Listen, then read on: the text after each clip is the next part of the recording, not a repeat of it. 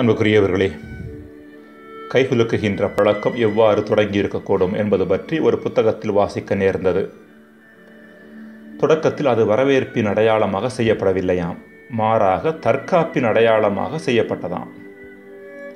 பழங்காலத்தில் ஒருவர் இன்னொரு நபரை சந்திக்கும் போது அவர் தன்னை தாக்கி விடுவாரோ என்கின்ற பயத்தில் தன் இரு கைகளால் அவரது இரு கைகளையும் பிடித்துக் கொள்வாராம். இதன் காரணமாக மற்றவர் தன்னை தாக்க இயலாதவாறு மனிதர்கள் தற்காத்து கொண்டார்களாம். காலப்போக்கில் மனிதர்களின் மனநிலை பண்பட மேற்கண்ட செயலுக்கு அவர்கள் கொடுத்த விளக்கமும் மாற ஆரம்பித்தது. தற்காப்பு செயல்பாடாக இருந்த ஒன்று வரவேற்பின் அடையாளமாக கருதப்பட ஆரம்பித்தது. எதிர்மறையான ஒன்று நேர்மறையான ஒன்றாக மாறிய வரலாறு இது. ஏறத்தாழ யாக்கோபின் வாழ்க்கை கூட இதை போன்றதுதான். யாக்கோபு தன் வாழ்வின் தொடக்க நிலையில் ஓர் எதிர்மறையான மனிதராக இருந்தார்.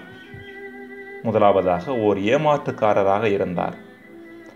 தன் அண்ணன் ஏசாவை ஏமாற்றி அவருக்கு கிடைக்க வேண்டிய தலைச்சன் உரிமையை பெற்றுக்கொண்டார். இன்னும் சொல்லப்போனால் பறித்து கொண்டார். தொடக்க நூல் 25, 27 முதல் 34 முடிய. மேலும் தன் தந்தையை ஏமாற்றி தன் அண்ணனுக்கு சேர வேண்டிய ஆசிரை தான் பெற்றுக்கொண்டார்.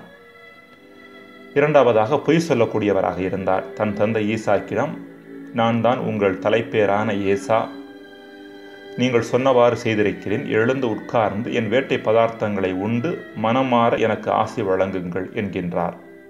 இன்றைய முதல் வாசகம்.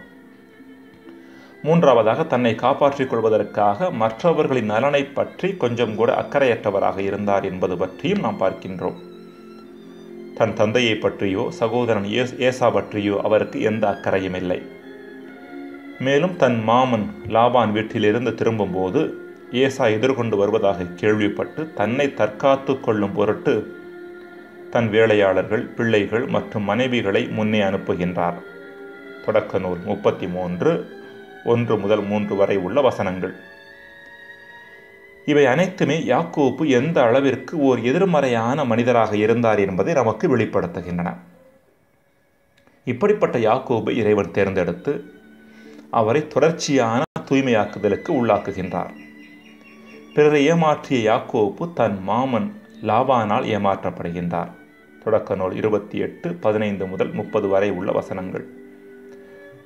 தன் சகோதரன் ஏசாவை ஏமாற்றினாலும் ஏசா தன் மட்டில் பெருந்தன்மையோடு நடந்து கொள்வதை பார்க்கின்றார். தொடக்க நூல் 33, இறைவசனம் 4.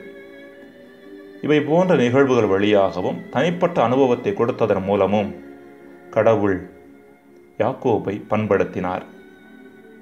வாழ்க்கையின் முற்பகுதியில் பிறரை புண்படுத்தியவரை பிற்பகுதியில் கடவுள் பண்படுத்தினார்.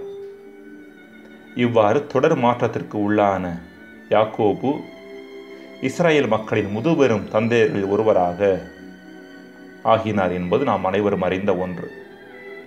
இவருக்கு கொடுக்கப்பட்ட இஸ்ரேல் என்னும் பெயரே ஒட்டுமொத்த இனத்திற்கான பெயராக மாறியது என்பது குறிப்பிடத்தக்க ஒன்று.